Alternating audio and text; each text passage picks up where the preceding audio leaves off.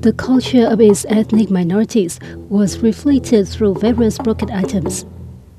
The show tells stories in chronological order, from the early days of Lâm Viên Highlands to modern-day Đà Lạt. The fusion between Eastern and Western cultures was also recreated as a signature feature of the resort city. As well as professional models, local ethnic minority children and elderly citizens also appeared on stage to add to the exotic nature of the fashion show. Known as the City of Eternal Spring for its distinctive temperature climate, Đà Lạt was developed as a resort by the French in the early 1900s, and many reminders of its colonial heritage remain here.